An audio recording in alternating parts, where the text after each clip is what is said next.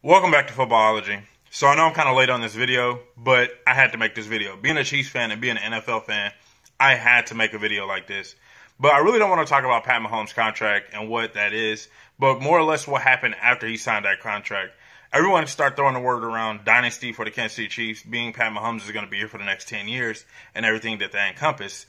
I think personally the Dynasty is feasible, yes, but sometimes I feel like that word casually gets thrown around.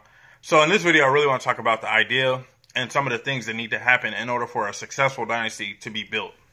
So when we go back and we look at the most recent dynasty, obviously the England Patriots come to mind. They did it for 2 decades, 20 seasons of being a consistent playoff caliber team or even a Super Bowl contending team and doing it year in and year out without really any flaws. Even when Tom Brady went down for a year, they were still a playoff caliber team with Matt Castle at quarterback. So this team was always good. And so having a good quarterback is a piece of the puzzle. It's a huge piece of the puzzle. I'm not denying that at all. So having Patrick Mahomes locked up for 10 years definitely helps the Chiefs case.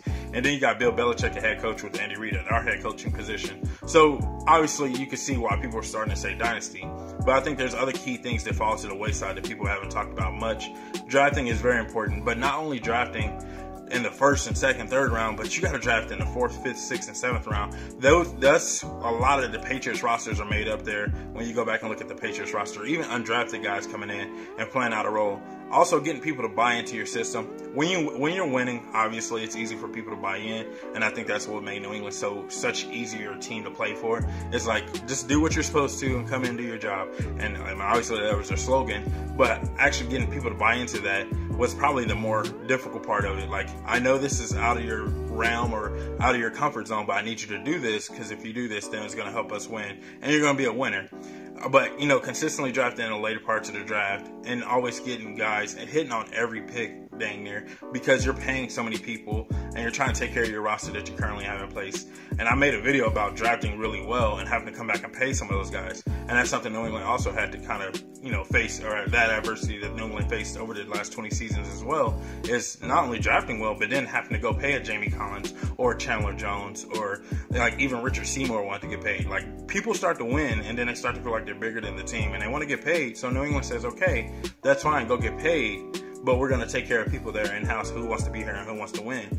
And you see these people leave New England and they just don't have the same level of success. So then, like, for instance, Patrick Chung left New England, came back because he knew that he didn't have that much success when he went to Philly.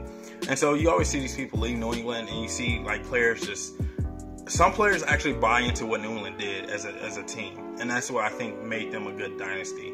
I think another part of this equation, to the dynasty equation, if you will, is free agency. Now, if you go back and you look over the course of a couple of years, they don't spend a lot of money in free agency, and mainly because they get the guys that are pretty much, I'm not going to say on the last leg, but guys that really haven't won anything, that wants to win and understands that New England has a winning way about them. If you come in, do your job, and take care of business, you have an opportunity to win ball games. Now, these guys are veterans, guys that are later parts of their career, or guys that just haven't had success throughout their career, and they come in New England and they're coming off a bad season or, a bad couple of years, and you bring these guys in and you get them from dirt cheap, but their skill level is really high. You can find a way to make them fit into your system. Prime example, currently, right now, Xavier Rhodes had left Minnesota, and I felt like he was always a top 5 corner in my mind. Left Minnesota now, and I think, if I remember correctly, he's in Indianapolis, and they got him for dirt cheap because he came off of a bad season. So that's a New England move, in my personal opinion. So when you're building this dynasty and you're doing those things, free agency is a really big part of it. Bringing in guys and veterans for really cheap, and guys that have opportunity, that want to have opportunity to win and are willing to do what it takes to win, and you bring those guys in and they take care of business without hesitation. You think about most of the guys that we know from New England's roster, or notable guys off New England's roster, they're either undrafted or late round guys that play out of position that they played in college, guys that are willing to do what it takes to win ball games. So I think realistically, building a dynasty is feasible for the Kansas City Chiefs, but you have to make sure that you're drafting correctly, not only in the first and second round, but through the whole entire draft. You gotta hit on at least 6 picks.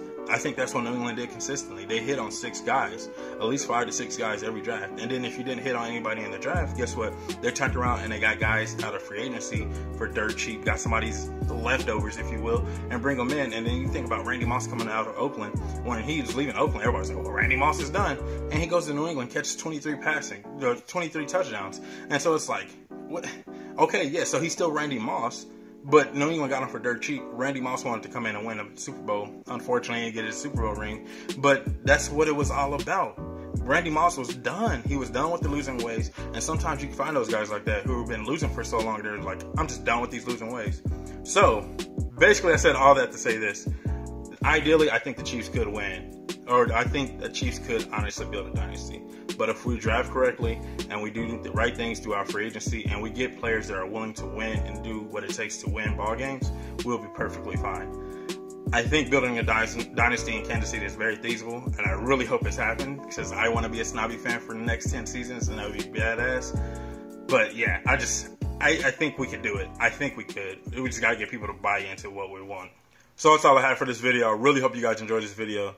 Let me know what you think in the comment section below. Do you feel like the Chiefs signing Pat Mahomes to a 10-year deal automatically gives them a chance to be a dynasty? Or is there still more places or voids that they need to fill in before they can even consider the idea of being a dynasty? Also, I want to hear you guys' top 3 dynasties outside of New England. I think New England will be on everybody's list. But outside of New England, what are top 3 dynasties right now? Let me know what you think in the comment section. Let me know who your top 3 dynasties are. And if you're not a footballologist yet, I don't know what you're waiting on. Go and subscribe to the YouTube channel today, become a footballologist, and stay safe, football fans.